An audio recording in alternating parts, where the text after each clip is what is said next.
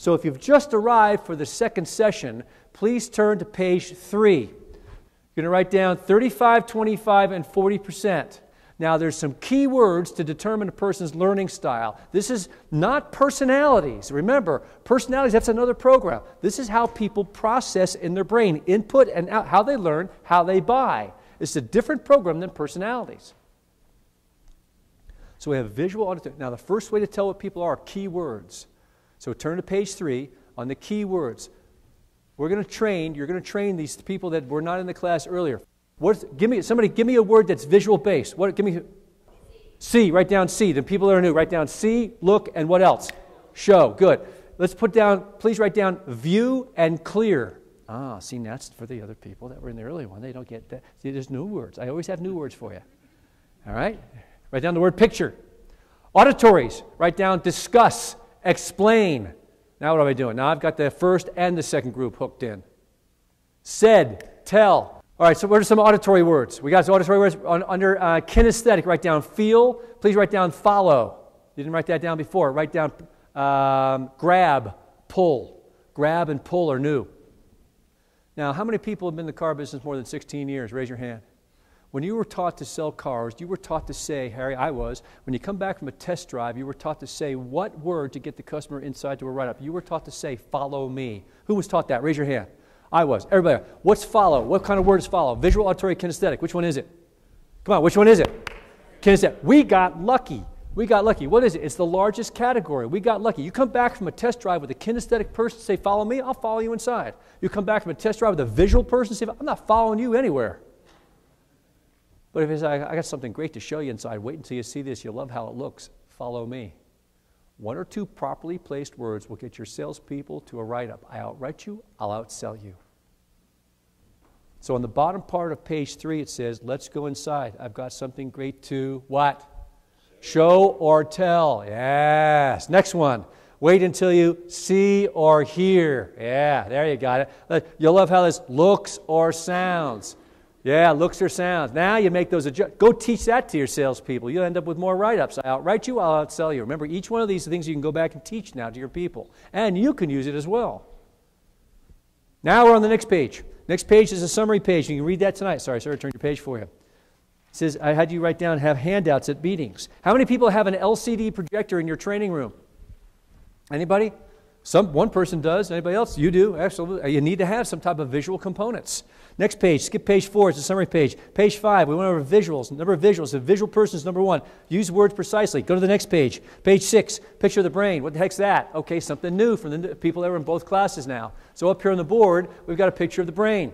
Now the cortex of on the bottom part of that page, it says, on the bottom part of that page, the cortex of each hemisphere is divided into 4 areas called lobes. The frontal lobe is primarily involved in planning and decision-making and purposeful behavior. It represents the parietal lobe. Up here represents the kinesthetic part of the body, all kinesthetic. So you've got 4 areas, 1, 2, 3, 4. These 2 combined are kinesthetic. Why am I teaching you this? Because the back of your eye socket has nerve endings.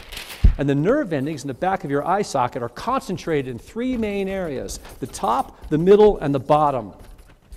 Now there's nerves all along the back of the eye socket, but there's a concentration in these 3 areas. And your eyes will activate different areas of the brain. Your eyes will activate different areas of the brain. Your name, sir? Greg, ask me this question. Say, hey, Webb, what kind of car do you... Everyone calls me Webb, my last name. Say, hey, Webb, what kind of car do you drive? As I think of the answer, my eyes go up to the left because when they move up, they fire off the nerves in the bottom of my eye socket, sending signals to the visual, not the kinesthetic, not the auditory, but the visual cortex of my brain, and creates pictures. I have pictures inside my head, and to activate them, my eyes move up. And that's the second way to tell what a customer is by their eye movement. Visual eyes will go up. That's why I had you put your fingers here, not here. Auditories go to the side, and kinesthetics go down. So up here on the board, everybody, where do the visual eyes go? Come on, where do the visual eyes go? Where do they go? Up. Auditories go where? To the side. Kinesthetics go where? Down. Would you please, opposite the eyeball on page 6, put the V-A-K in the right positions. Put the V-A-K right there on the board. Same spot up there on the board. See where the V-A-K is located across from the eyeball?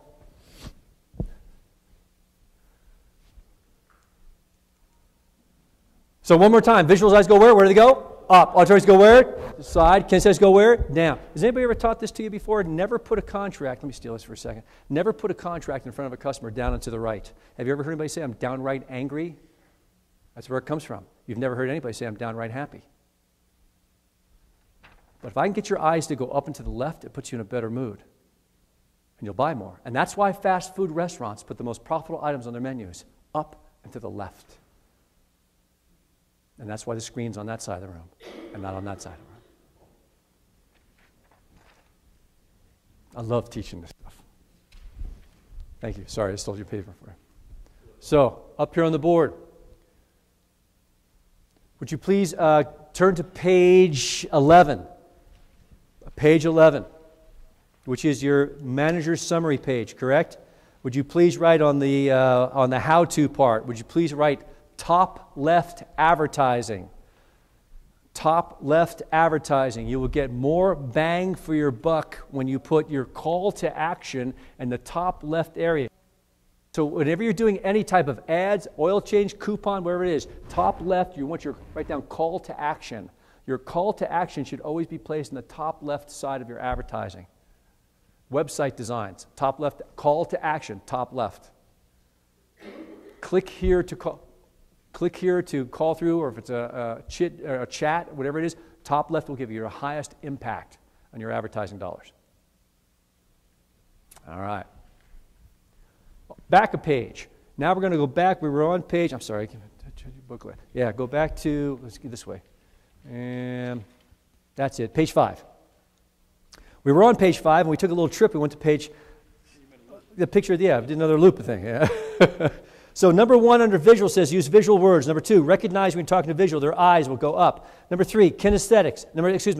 I'm sorry. Why did I push so much about the packet in the car? Does that make sense now? Who remembers in 1995, 1996, a fundamental change we made in F&I on how to present products and services? We switched over to what?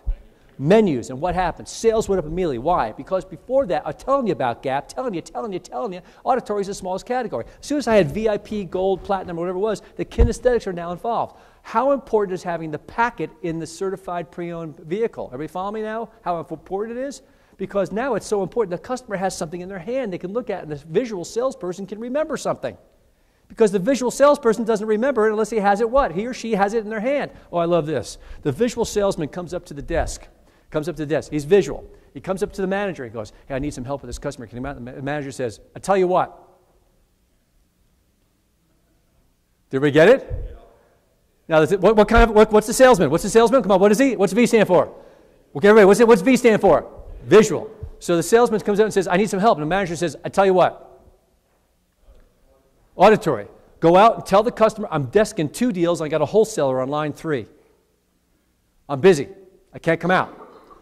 Tell the customer this, explain this to him, and have this conversation. And the visual guy is looking at you going, yeah. I got that.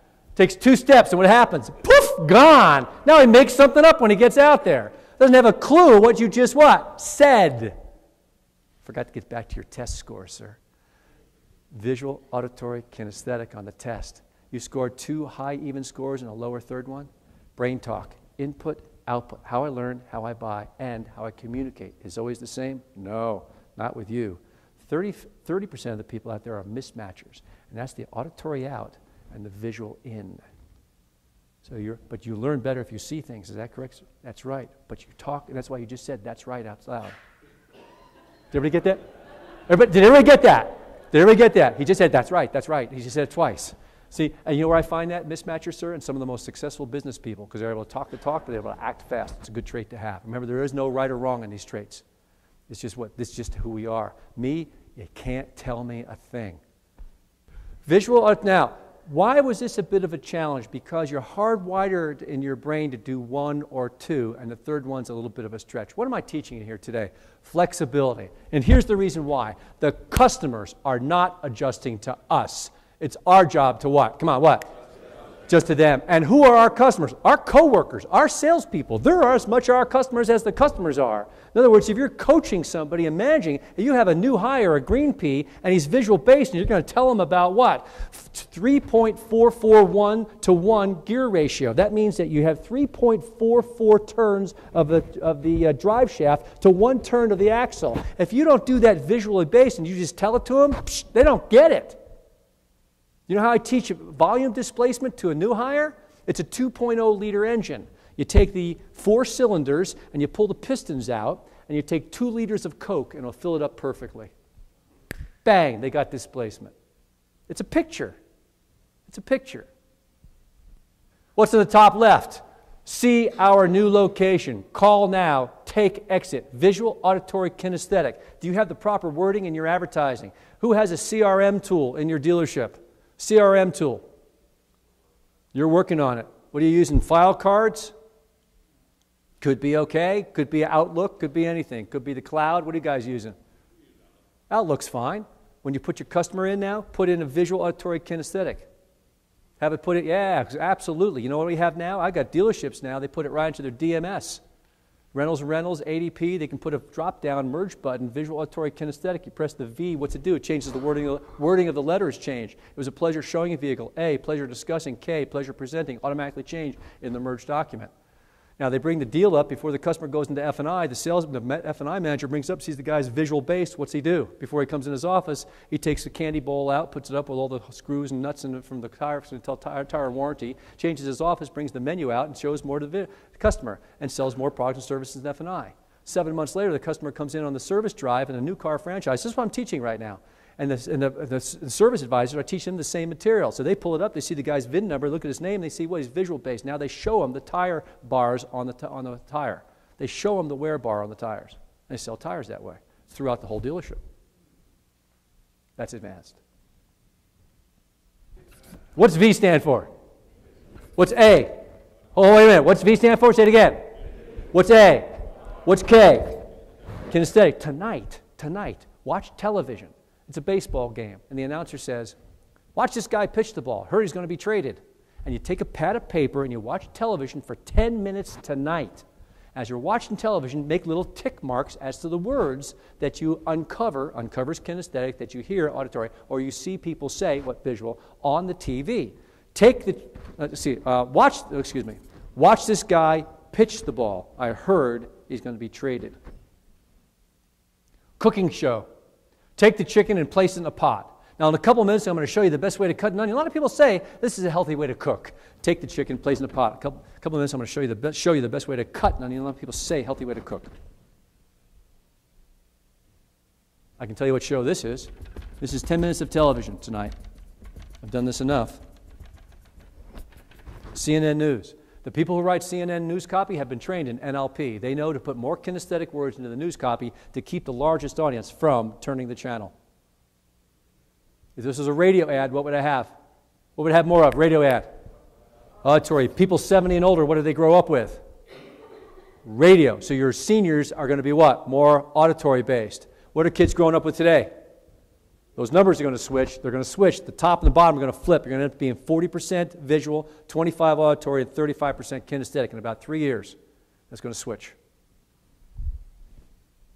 So as we start to wrap up today's program, you have a homework assignment. Write this down. Write down, watch TV. I'll put it up here on the board. Watch television. TV, 10 minutes. Tick, I call those tick marks. V-A-K. Excellent. Did you guys enjoy today's program? We're done. I mean, that moves very quickly. So up here on the board, test 3 people. 10 minutes, TV, tonight. Why tonight? Teach it to somebody. Take this stuff and train it. Start today with it. 3 ways to find a person's visual, auditory, kinesthetic. All the visual people are going, cool. There's 3 ways to tell what a person is. First is words that they use. Second is where their eyes go. And the third is how do they dress. 2 guys are walking down the street. One guy's got on a baseball hat, Harry. It's just perfect brim. Tight sideburns, clean shaven, nice golf shirt tucked neatly into his pants, and $230 sandals. Now the guy walking next to him, his hair's a little bit messed up, no collar on his shirt, and a couple strings hanging off the bottom of his jeans. What's the first guy? Visual based. So how are people's cars going to look when they come in? If they have a trade-in, what's a visual person's desk? Somebody move my stapler. Everything has a certain what? Look on their desk. Are we following on this? Their hair, if your hair is messed up, and I'm a visual customer, and I'm a visual customer looking at you going, how are you going to take care of my lease? You can't even take care of your hair. Because they judge everything on how things what? Come on, what? I walked into a dealership in Florida. As I stepped into onto the patio going into the door, there were these two big planters, dead plants. I'm not talking just died, I'm talking crispy dead. These things have been there a while. What's my visual impression of the deal? Everybody follow me on this? Dirty bathroom. What's the visual customer go? They can't take care of it. Everybody follow me on this? Everything has a visual look to it. That's why you can't have cigarette butts on your lot. That's why your cars have to be diamonds. That's why you have to have the packet in the car to help the people who are kinesthetic, that want to have something in their hand, to give them something. Done properly, that you'll still get them inside. I have a lot of people push back on that, saying, I don't want the packet because they can't go. No, no. Done properly, you build value, they'll still come inside. So as we finish up today's program, the main themes were 5 reasons people buy CPO. One of those things was building trust, identifying the buying styles of our customers, management and commitment plan you have with you. So I hope everybody enjoyed today's program. It was a pleasure being here today. I look forward to seeing you at our next conference, and I want to thank NIADA for having me come in here and speak tonight. I'll be here for another 20 minutes putting stuff together, so if you want to come up and ask me questions. But before we leave, one more time, everybody put your fingers up like this. Everybody say visual. Ready, go? Visual. Say auditory. Say kinesthetic. I'm going to leave you with 10 words, 2 letters to each word, and a lot of speakers finish their shows this way. If it is to be, it is up to me. It's a very simple process. There's an old saying. I'm sorry, your first name? Randy, there's an old saying, you can lead a horse to water, but you can't make it drink. What's the third thing? Give it salt. This was 2 seminars of salt. I want you to walk out of here going, man, I got to get back to the dealership. I got to use this stuff. I'm going to change my advertising. I'm going to do my meetings differently. That's how you should come out of a seminar like this. To want to go and practice and apply this material. If it is to be, I can't make you do anything. It's 100% up to you. May we all strive to be the best we can be every day.